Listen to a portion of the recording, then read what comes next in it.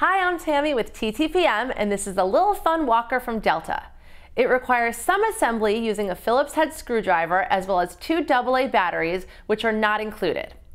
Some parts were difficult to assemble, and it took us about 15 minutes, though ours still feels a little flimsy assembled.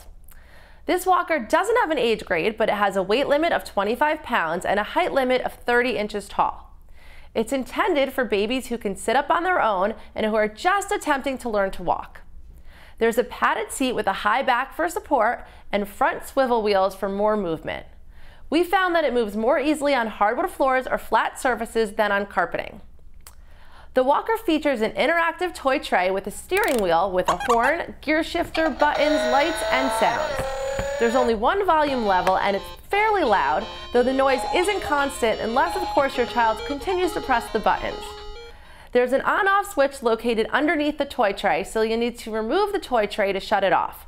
The instructions say to use the quick release buttons to remove the tray, but no matter how many times we've tried this, it's not easy and ultimately feels like we're going to break the tray off. I'm also not sure how you could possibly do this with a baby sitting in the walker. Once you do remove the tray though, the tray below can be used as a snack tray.